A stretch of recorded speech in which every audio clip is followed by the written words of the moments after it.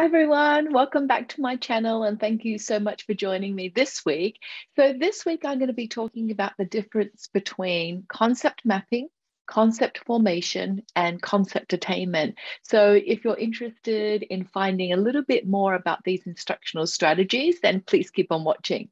Okay, so I've been asked lots of questions about different instructional strategies to focus on deep conceptual understanding. And I want to first of all start off by talking about inductive learning. So inductive learning is an approach which was developed many years ago by Hilda Tabor, and it involves showing students explicit, concrete examples and then asking them to generalize, looking at those examples. Now, concept formation is a type of inductive learning approach. So what is concept formation? Concept formation is when you give students lots of examples of a particular concept, and then they look at the characteristics and attributes and then come up and form their own understanding and their own explanation of that concept. So let me give you an example of a lesson that would use concept formation.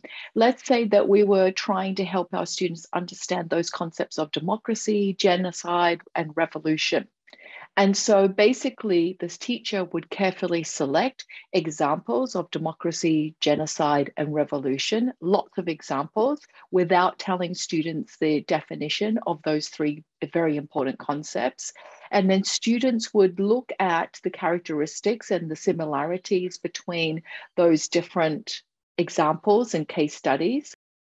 And then students are then asked to come up with their own explanations and definitions of those three based on those specific case studies and examples that the students have provided.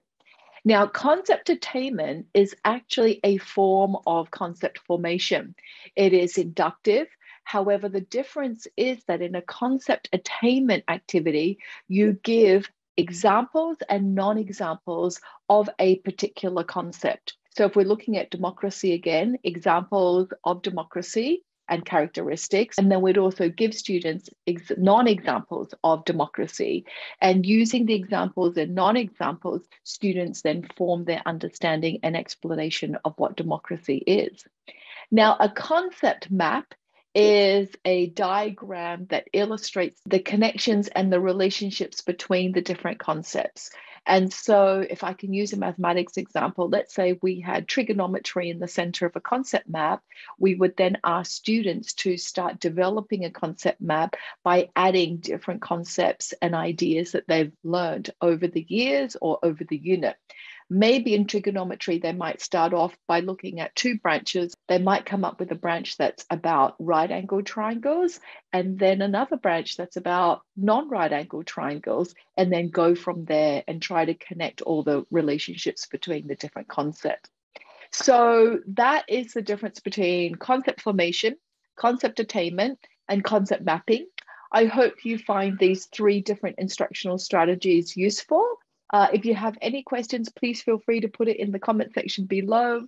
Thank you so much for joining me again this week, and I hope to see you next time. Bye.